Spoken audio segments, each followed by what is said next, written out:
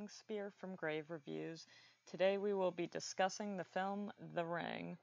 Released October 18th, 2002, the film was directed by Gore Verbinski and starred Naomi Watts. The Ring is a story about a cursed videotape that will kill anyone who watches it in 7 days. When Rachel Keller, played by Naomi Watts, learns her niece has died after watching this tape, she herself watches it to try and stop this curse from spreading. Upon viewing the tape, Rachel receives a phone call that tells her she will die in 7 days. The film centers on this demonic tape and the horror it has in store for its victims.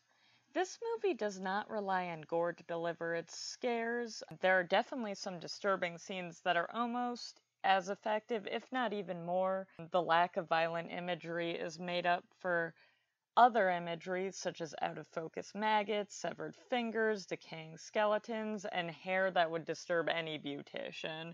This more than makes up for the lack of violence. From the very start, even in the first 5 minutes when nothing has happened yet, things just feel off. The film does a great job at setting a gloomy atmosphere, which sets the tone and the theme of the film immediately, and it offers a consistent slow build throughout that creates tension in the movie. However, at times the characters seem flat, though the mysteries and scares in the film make this aspect mostly unimportant. When the viewer is with Rachel trying to solve the mystery, the film is completely absorbing and she seems perfectly fine. But when characters start interacting, it's difficult to ignore this flatness between them and of them. I also fear that this movie, although pretty much inescapable in the early 2000s, has aged poorly through no fault of its own. As VHS tapes become less and less commonplace, the movie loses a large part of its potential to scare younger audiences simply because they're not familiar with and they can't relate to that technology.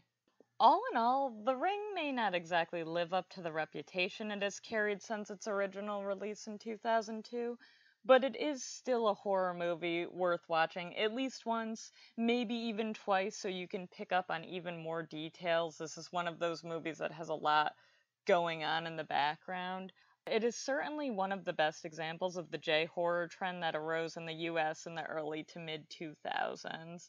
And for these foregoing reasons, Grave Review gives The Ring 3.5 out of 5 graves. And for our complete review of The Ring, please visit gravereviews.com to check out more. And as always, have a creepy day.